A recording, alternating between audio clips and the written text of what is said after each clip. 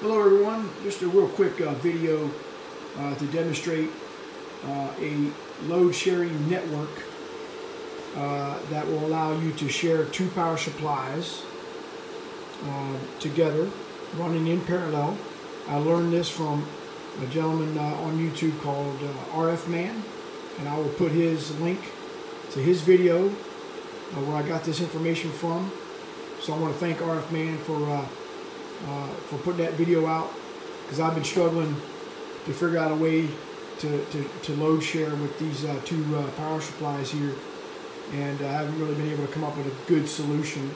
I had a workable one, but it just wasn't nowhere near as good as this one. The other alternative is to figure out how these two power supplies share the load when connected to a server, but I haven't been able to figure that out yet. So I've got to settle for this network here. So what I've got is two power supplies, as I mentioned.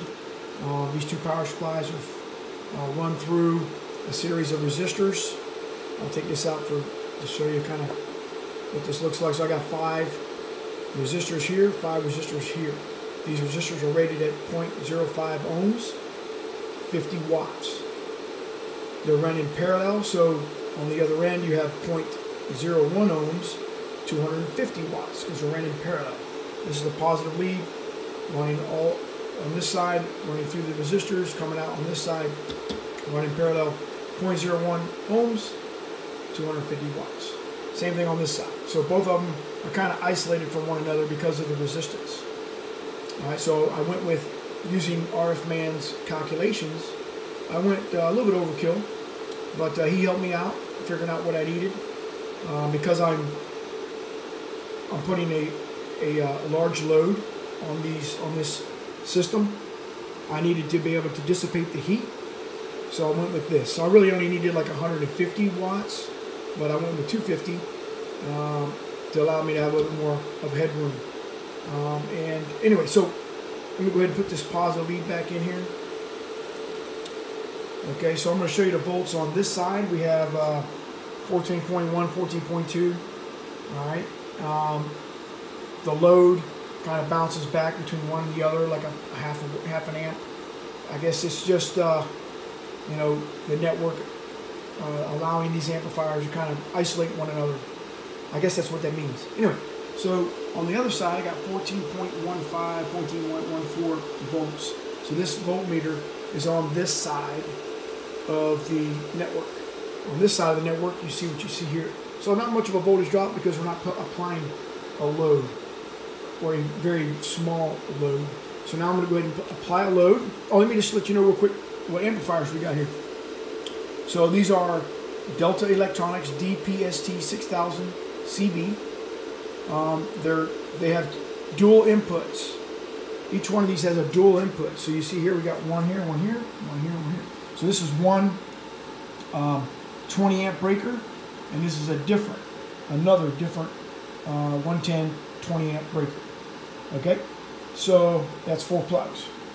Anyway, we've got at 110 for a single plug in one power supply, we get 70 amps.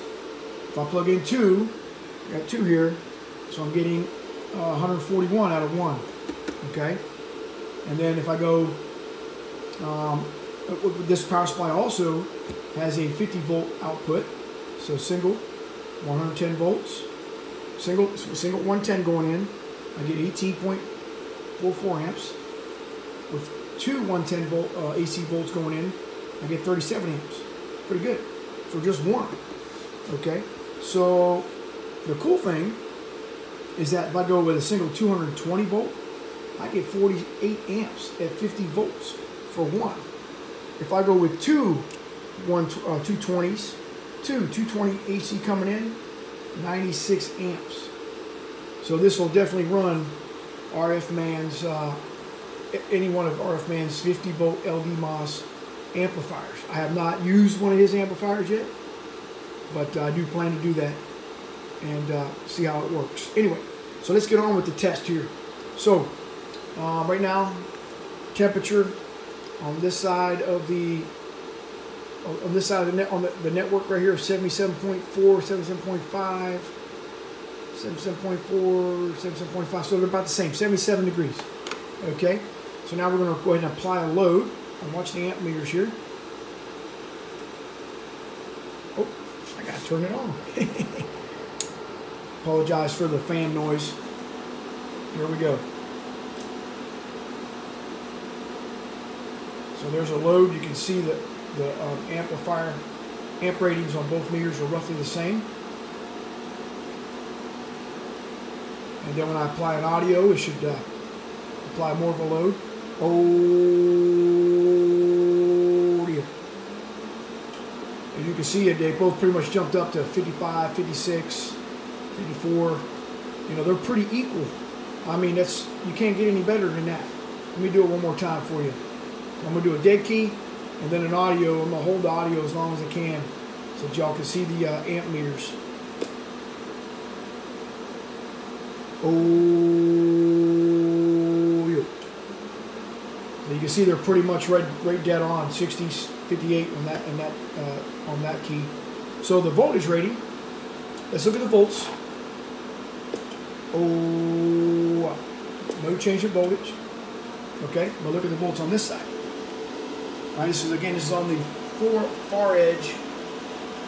This is what the load is getting. This is what the power supply is providing.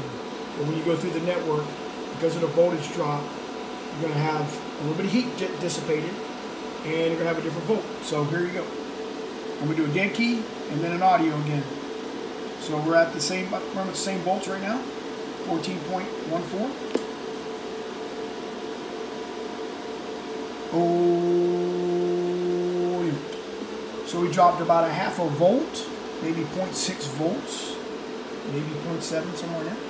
So it didn't drop more than a volt, I can tell you that much. Let's try it one more time. We're at 14.2, 14.1 over here. I wish I had a fourth digit, but I don't. But anyway, there's a dead key, 13.8. Oh, it dropped down to 13.5, 13.49. So 6.4 volts. Okay, so let's look at the heat now.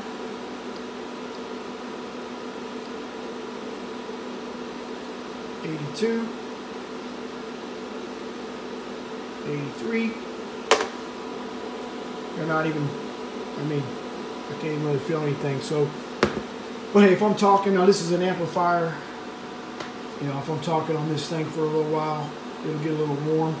But I've got a plan for that. I'm going to eventually drill these in to a heat sink. So I've got this bad boy right here. Yeah, I'll just put that on there for now.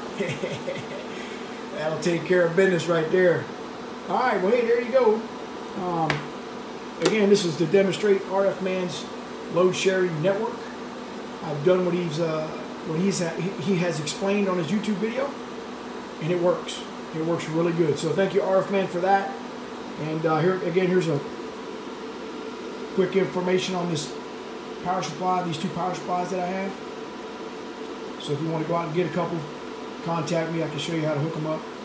I've got a pretty cool contraption that I made on the back of here. You can see that's using solid copper strips here. I took some copper tubing, copper pipe, cut it down the middle, split it, hammered it out, put a torch on it, and got it nice and cleaned up.